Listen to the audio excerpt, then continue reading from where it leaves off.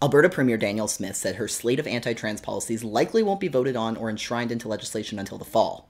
But at least one school district in the province is reportedly already putting some of the directives into place. According to a new report from Postmedia, Red Deer Catholic School District Superintendent Kathleen Finnegan is reportedly going from school to school giving a presentation on pronouns and gender identity disclosure that directs teachers to out students to administrators and remove pride materials from classrooms. Alberta Teachers Association President Jason Schilling told Postmedia that he's heard from teachers that Finnegan is telling staff to no longer engage in conversations with students on topics surrounding pronouns, and that staff should not inform students of their own pronouns or ask for students' pronouns. Schilling said that there is a, quote, clear directive banning teachers from referring to students by any name besides the one that exists on the official record of the student, unless parental authorization is given. That means no nicknames, shortened names, or use of middle names.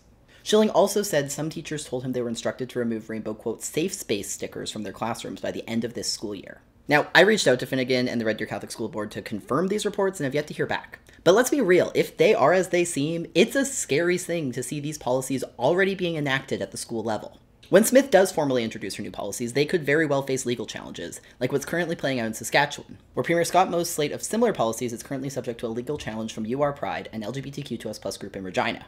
That challenge is set to head to court in late April or early May. And legal challenges seem likely in Alberta too. Last month, a coalition of 36 legal experts in Alberta urged their province to reconsider the new policies, arguing that they violate the charter rights of transgender youth. But until the policies are made official or struck down, it seems that some school districts are just going ahead with rolling back the rights of LGBTQ2S+ students, and we should be very worried.